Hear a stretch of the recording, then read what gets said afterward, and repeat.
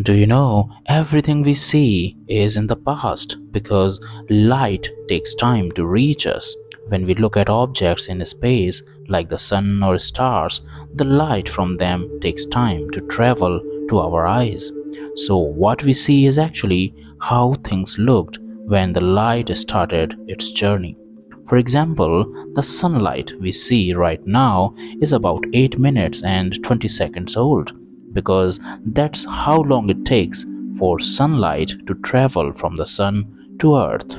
The light emitted by Proxima Centauri, the nearest star to us, takes approximately 4 years to travel and reach Earth.